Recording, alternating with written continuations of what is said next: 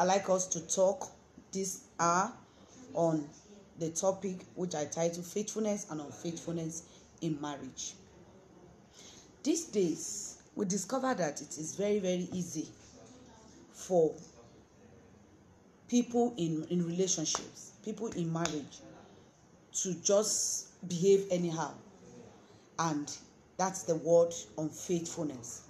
And I discovered that people are just doing whatever they like.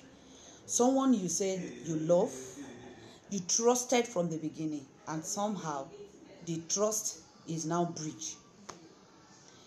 A husband misbehaving, the wife is no longer able to trust, and the wife misbehaving, a husband no longer able to trust. Now, what is your take? What did you think? What are the causes? What did you think is making people to be unfaithful these days? Because trust me, so many things are going wrong. So many things. They no longer value, no respect, no trust, nothing. And you claim to be in love. You claim to. My question is, what has happened? And what is causing this thing? What is your take? What did you think that can make someone that is faithful? What is helping? How is that person doing it? And the person that is not faithful, what are the things that may be causing these things? Before we get any response from anyone, it takes the grace of God and determination, strong determination for you as a person to be faithful in whatever you are doing. Whether someone is seeing you or somebody is not seeing you, if you are not determined, if you yourself you don't have moral value, you will never be faithful in whatever you are doing. And if you are not faithful in small, trust me, you will never be faithful in big. When somebody entrusts something in your hand and you are not able to keep it safe, no matter how small, it's the same thing. If you are not faithful with material things, with spiritual things, with any other things we can think of, you will not be faithful when it comes to marriage. If you are not faithful when you are courting, you are able to double date, definitely, man or woman, you will not be faithful when you are married. And this will take me to the things that is going around in the world today, where people are blaming one party when you blame someone for another person's mistake. We are all adults. Nobody is a child. We all know what is good. Especially when a man misbehaves, when a man cheats or go outside marriage and misbehave, and the society targets is the woman, the wife is not doing well, the wife is not neat, the wife is not sexy, the wife is not this, the wife is not that. Cut it. There are so many things that the wife are even coping and trying to manage with. If we should follow that is because one partner is not doing well, then the other partner have reason or is justified to go out, then both man and woman will have reason and reasons to misbehave. So like someone said, it takes the self-discipline. If you don't discipline yourself, if you don't tell yourself, okay, will you say because somebody is pushing you to go and do what will kill you, then you go and do it? Will somebody push you to put your hand in fire? No, it shouldn't be. It takes yourself to do what is right. We are not children. Nobody should push you.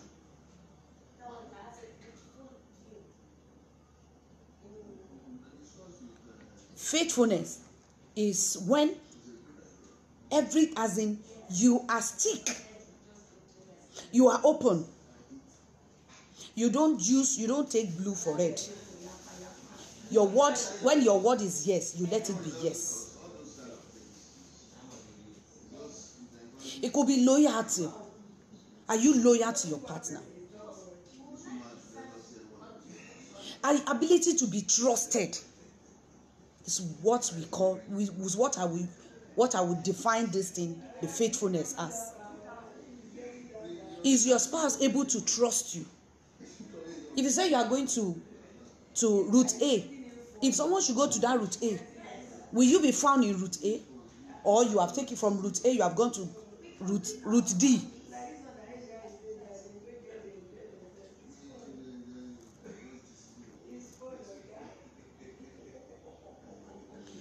It's a serious matter. And if you are, like I said, if you are not faithful in small, you cannot be faithful in. If you say you are going to, you're just going, I just want to pick something there, and on your way something changed, you should be able to communicate it. Something has changed.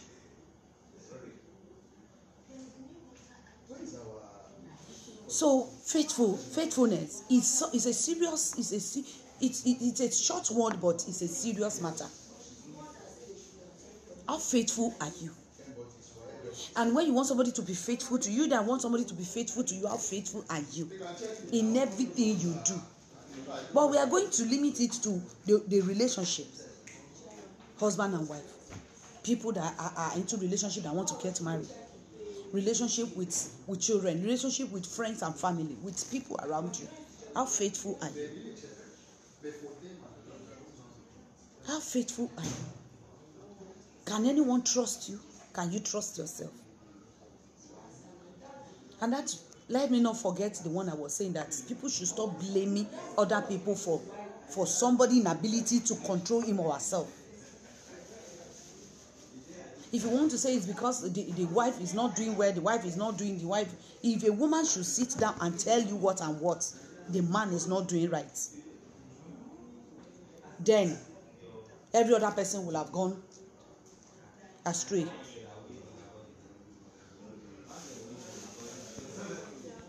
I want to read from you. I want to hear from you. What did you think?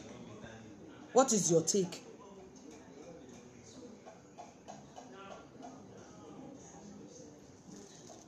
What do you have to say about faithfulness and unfaithfulness in marriage?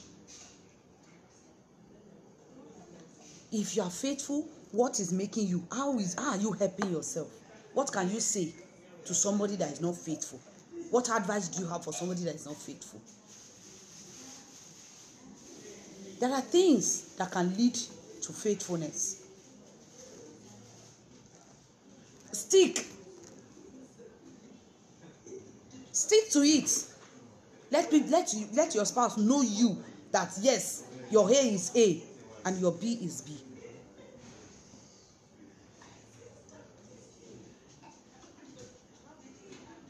It pains my heart, it pains my ear when you see a man misbehaving and a wife will be blamed for it.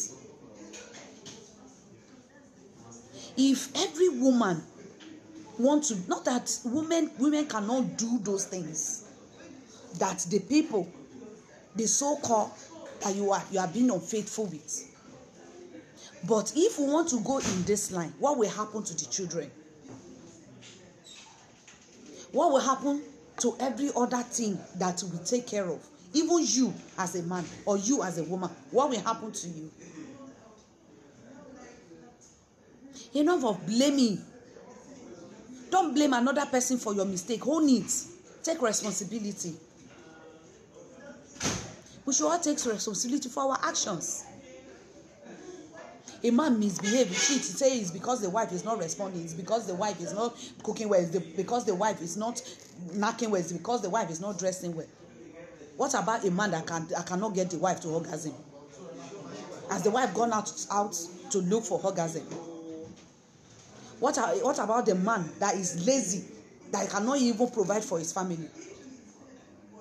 What about the man that is dirty, that cannot even dress well? And you, a woman, if you are saying because your husband is not behaving well, that you are doing piam. If that man should list the one or two things that you are doing, can you cope?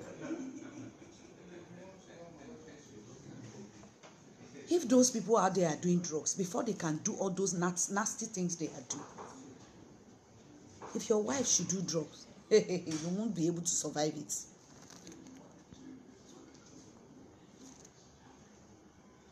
Faithfulness is the decision to wholeheartedly fulfill one's duty and obligation in one's spouse.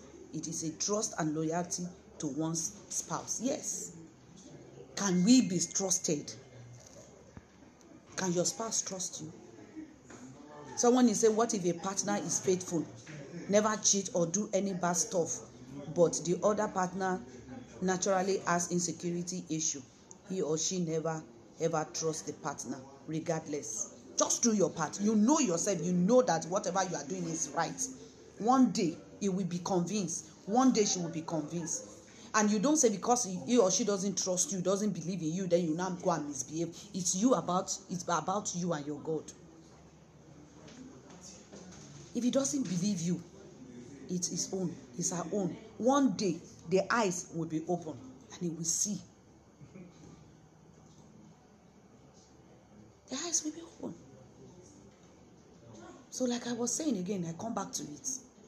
Men that will say their wife cannot give them 360, the wife cannot give them this, the wife cannot give them that. If your wife if you want your wife to follow you to party and do drugs and do all the hard things, what will happen to the children? Who will take care of the home?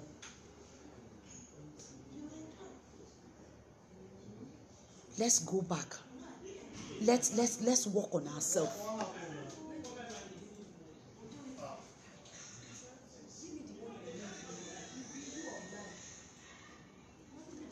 Let's try and put things in order, and nobody can help you except you yourself. No matter what it will cost you, try and be faithful. Yes, someone said being faithful is not something that happened by chance, but by choice. I love this. Choose to be faithful. Be deliberate about it. Be deliberate about it. There's something I would like to read out, which says, it is not about neglect or sex or whatever we may want to console the world with. It is about the loss of moral value. We celebrate poverty and laziness. Society that promotes evil things.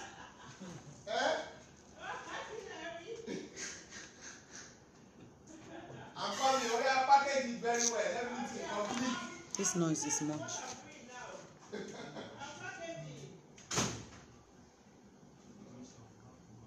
Choose to be faithful. Make a choice to be faithful. And be deliberate about it. What are you looking for?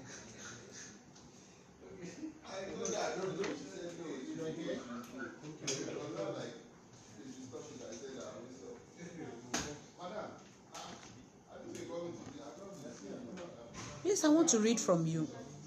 I want to hear what you have to say. I love this one. Faithfulness does not happen by chance, but by choice. It's not everything we want as women that we get. It's not everything men want, some that they get.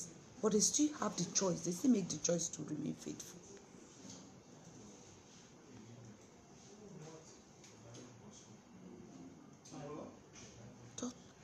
Talk to yourself. If you need help, talk to God.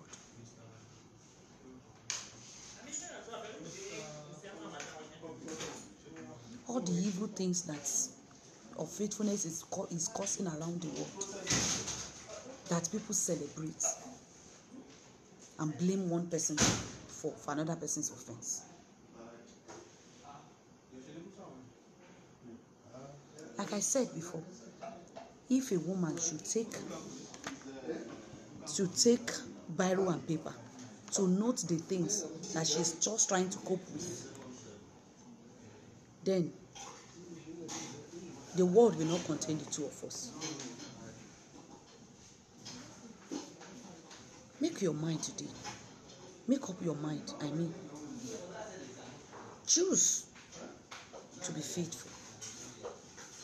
And know that it doesn't take anybody anywhere.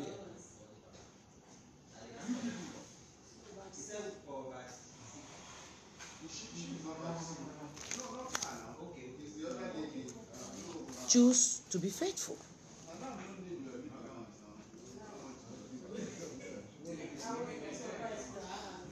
Any other thing you know that will make you not to be unfaithful, do away with them. You are not a spirit. You know the things you can stand and you know the things you cannot stand. Things that you cannot stand, avoid them. Selfishness is at the root of unfaithfulness. There's really no logical excuse for faithfulness. Yes. None. No matter how you paint it, no matter the language you speak, no matter what you have to say, you don't have any excuse.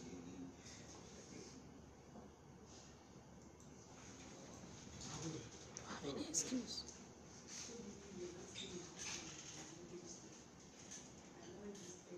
You don't have any excuse.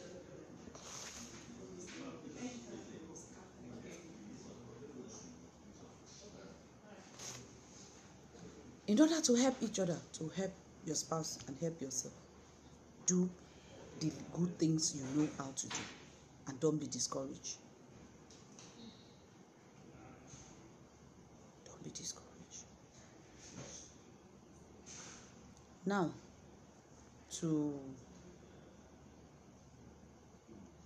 the ones that have been faithful and still remain faithful, keep it up. It pays.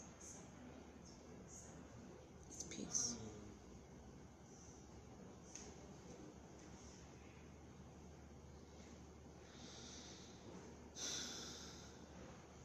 It pays. Then to continue to help each other to remain faithful, there are things that we can do to help our spouse to be faithful.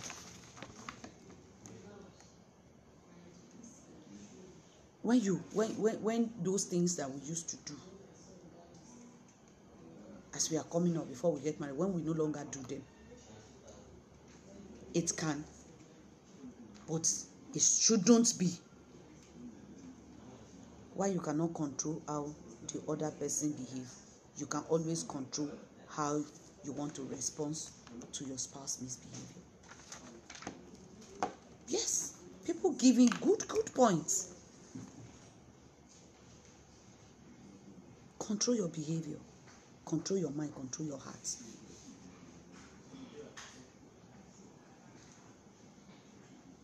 Control your heart. To help yourself and help your spouse, invite God to your life.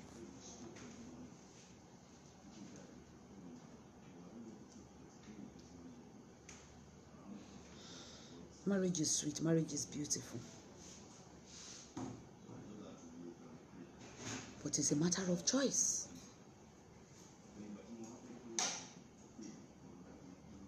Commit and invest in understanding your spouse. Very good. All your points are being noted.